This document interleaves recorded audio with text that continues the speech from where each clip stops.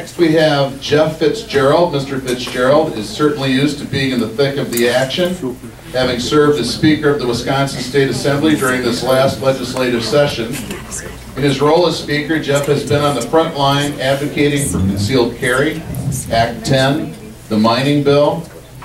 That being the case, he's used to receiving a loud welcome in Madison, so let's all give him a loud and friendly lacrosse welcome. Speaker Jeff Fitzgerald.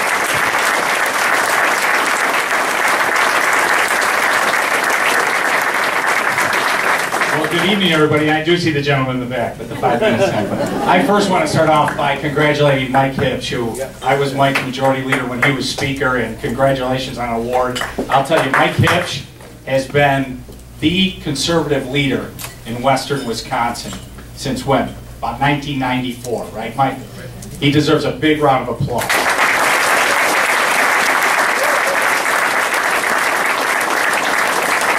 When I traveled the state, I was recruiting candidates that I thought could make a difference, that would really stand up and say, you know what, the status quo is no longer acceptable.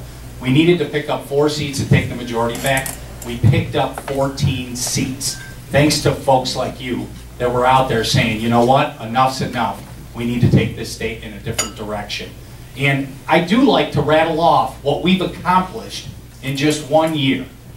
We balanced a $3.6 billion deficit that people told us we couldn't do in 1 session, and we did it without raising taxes. In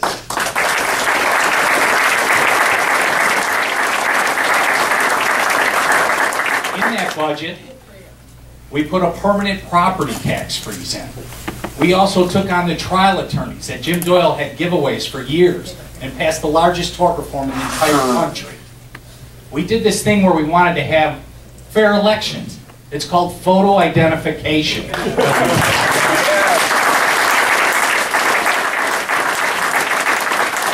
to strengthen your Second Amendment rights, so we passed this little thing called conceal and carry. We wanted you to be able to protect yourself in your own home, so we passed something called the Castle Doctrine.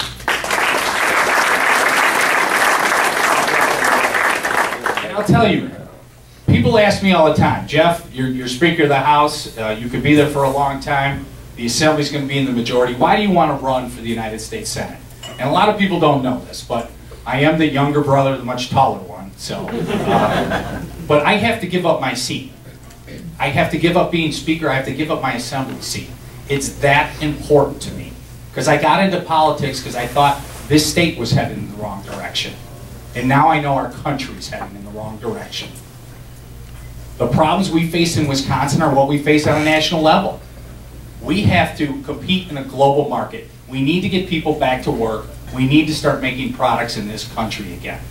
Next, like we had to get our fiscal deficit in order in Wisconsin, we have to do it on a national level. $15 trillion in debt, more than our entire GDP.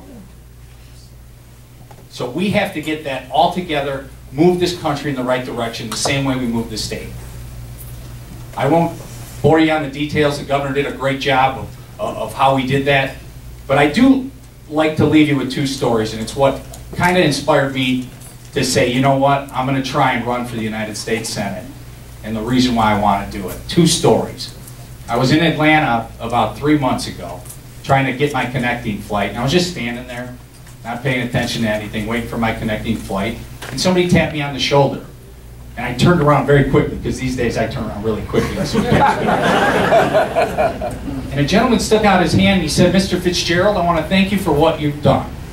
And I said, oh, thank you. I appreciate the support. It's good to hear from people that are supporting us. And I said, what part of the state are you from in Wisconsin? He said, I'm not from Wisconsin. But I want you to know, the entire country is watching you. You have restored my faith in that things can be different and things can change. And that struck me. That struck me. That's what we need out in Washington, D.C. As the governor said, we need people with political courage. I'm going to leave you with this last story. It's my favorite story of what happened this entire year. It was the day we were going to take up the collective bargaining bill. The Senate was going to go first. And I was sitting at my desk and I heard my staff says to me, your brother's on the phone. So I picked up the phone, I said, what's going on? He said, I think the Democrats just left the state. I said, what? He said, I think the Democrats really just fled the state. I said, call me back. He's like, yeah, they fled the state, they're not here. I said, well, you know what? We'll have to take up the bill first. Now, in the meantime, 30,000 of our closest friends had assembled around the Capitol. And we caucus up on the 4th floor of the Capitol. And I had to get my members up to our caucus. And I'll tell you, I had to walk a gauntlet. And we had security kind of line the hallway to get us up there. And the things that were said to us, the obscenities, they tried to spit on us. They were knocking our staff over. Now remember, we were all under death threats. I had threats that they not only wanted to kill me, they wanted to kill my children. And I remember thinking to myself, is this Wisconsin? Is this what Wisconsin's about?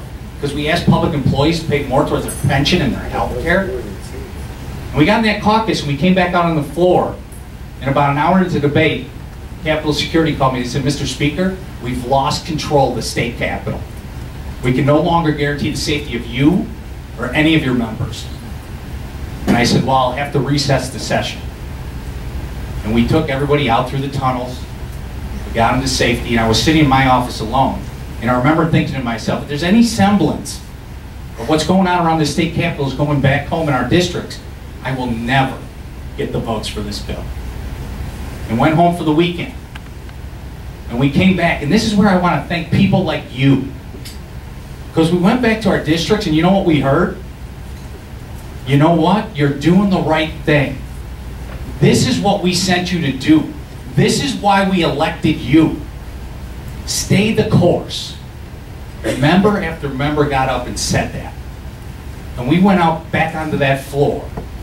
And for 63 straight hours, with no sleep, passed a bill that fundamentally will change the course of Wisconsin for generations.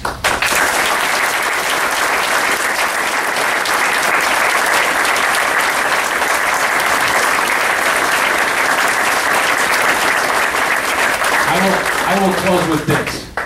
I'm not the most well-known Senate candidate that's running for this U.S. Senate seat. I won't be the biggest finance, but I'll tell you, if you're looking for somebody to just go out to Washington, D.C. and have the title of U.S. Senator, I'm not your guy. But if you're looking for somebody who's going to go out there and fight for you, like I have for the past year and a half, then I need your support. I need your support. But thank you for all you've done, because you are the heart and soul of conservatives in this state. So God bless you. God bless you.